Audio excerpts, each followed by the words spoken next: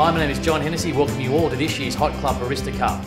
This competition is open to all people from licensed venues who make coffee in their venue. We're trying to bring the world of coffee to our patrons. If you're interested in raising the standards within your workplace, you're interested in making great coffee, why don't you come along to this year's competition and showcase your skills. This is a great competition with great prizes and a fantastic opportunity for you all to showcase your venue as the leading venue for coffee in 2011. Okay, Kim, how's the HotClub Barista Cup been this year? It's been really great this year.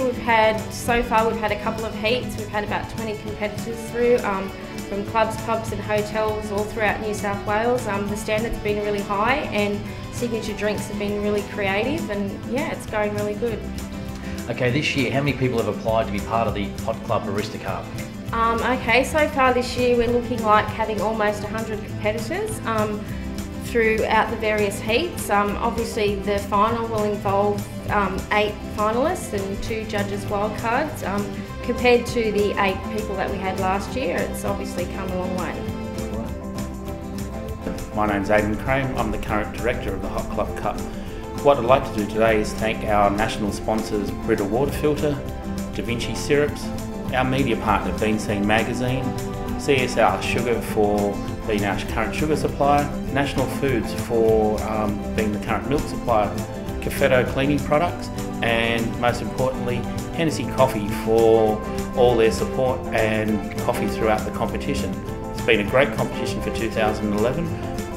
Heats from Port Macquarie down to Bega, and we look forward to seeing you at the AGE in 2011 for the finals. Thank you. Okay, so I'm the technical judge, so I specifically look at, say, the procedures each competitor will take step by step as they make the coffee. Now, for the average consumer, they obviously judge the final product, and that's what the other 3 judges will do. My job is to look behind the scenes in the process they do. So the difference between, say, a very good barista or an excellent barista and a very good barista would be one that is consistent in terms of cleanliness and procedural stuff. Now, all the judging criteria is based off the World Barista Championships and the national training standards. So they're pretty universally accepted judging criteria, I guess. So it's things like washing clean the handle, correct dosing, tamping, overall technique. As I said, the key thing that will separate the excellent from the very good will be consistency across those ranges. Okay, the HotClub Cup is all about raising the bar and lifting the standards for coffee preparation in the clubs, pubs and hotels sector. How would you like the management teams of these venues to get involved? Obviously it's all about getting behind their staff and encouraging them. Why don't you join us for the Barista Challenge for this year?